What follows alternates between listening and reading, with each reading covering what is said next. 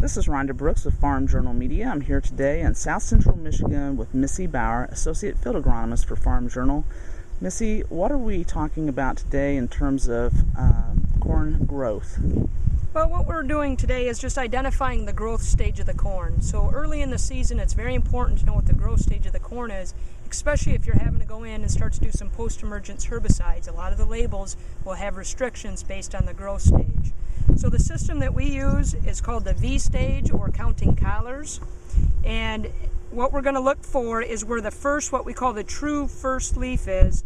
And it's always going to be a leaf that's rounded. So you can see this particular leaf here, it's a smaller leaf and it's more rounded, versus the second leaf is a longer leaf and kind of more of a pointed leaf. So we always start and look for that first rounded leaf and count the collar. By a collar, what we mean is where the leaf attaches to the stem and it makes kind of a lighter band or collar around the stem. So we're going to call those collars. So we're going to count 1, 2, 3, 4.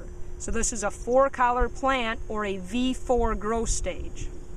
This particular plant here, it's a little bit older, but again, I'm first looking for that first true rounded leaf, which I have right here.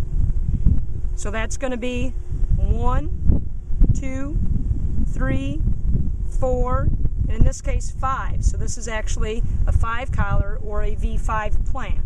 Now as these plants get older, once we start getting beyond V5 into V6 and V7, these bottom leaves might start to fall off. So we'll talk about that as the corn matures. We'll do another segment on how to identify it if those bottom leaves are gone. And again, the benefit of doing this, Missy?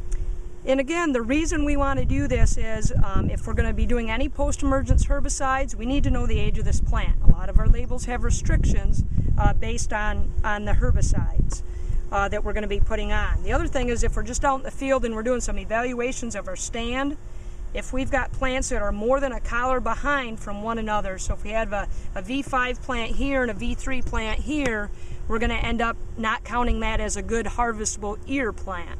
So that's another thing why we want to know what that growth stage is.